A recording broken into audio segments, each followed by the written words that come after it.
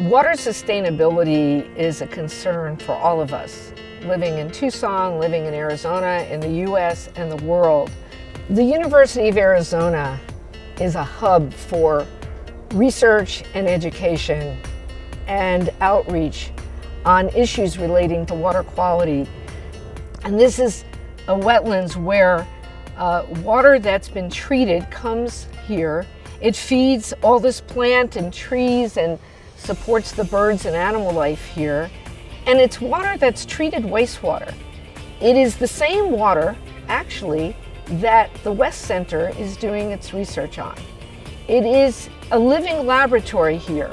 And I can't think of a better place to be doing research on water than right here. West Center was a collaborative project between Pima County Wastewater and the University of Arizona. Probably about 3 years ago, we constructed this facility. We have companies that have expertise like UV Trojan and Dow Chemical that have technologies to be able to purify water. We take their interesting technologies, pair it with researchers at the University of Arizona from a variety of disciplines so that we can work as teams to make all of these processes more efficient, remove the compounds that we want, and use a lot less energy. And we do things at really larger scale. So instead of me playing in the lab, where I just kind of work, with a little beaker, here all the researchers can work on gallons per minute capacities, taking real effluent and real different types of wastewaters, purifying it for the need that they have.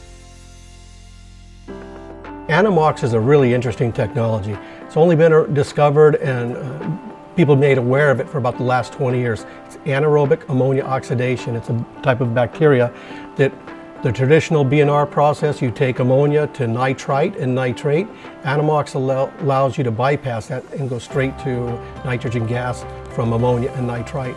So in a utility such as ours, our biggest single cost is electricity. Electricity to move the water, electricity to aerate that water to get that nitrogen conversion.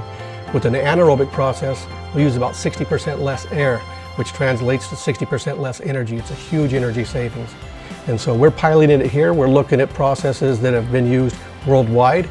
Our goal is to bring that technology back to the United States and see it in utilities throughout the US. I'm particularly excited about the opportunities to do research on reverse osmosis membranes and that technology. And West is well suited to do that now with its brand new RO skid that has been delivered and installed there. The RO skid is a hybrid membrane system. It actually is comprised of an ultrafiltration unit as a pretreatment stage to the reverse osmosis system. So essentially what we're trying to do here is we're trying to use the ultrafiltration system to protect our reverse osmosis membranes. We are fortunate at the West Center, it's co-located with the wastewater treatment plant. So we have treated wastewater on tap here, which is pretty unusual and it's really convenient. So we can have like numerous pilot scale systems working full-time, 24/7 with real wastewater.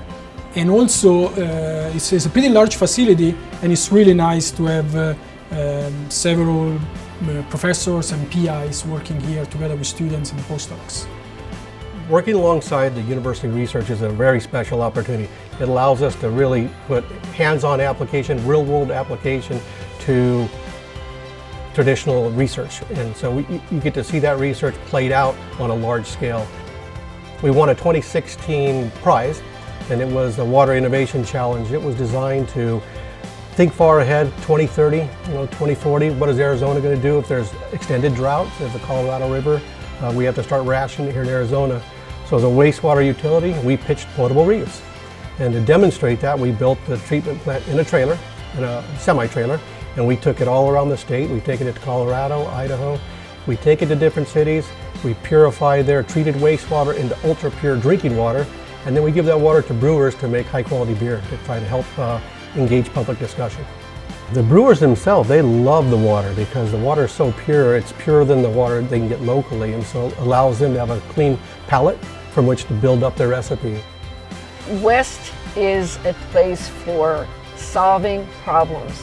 And I'm really excited about its potential to bring together industry, academia, water utilities, wastewater utilities to work on the world's most pressing water problems.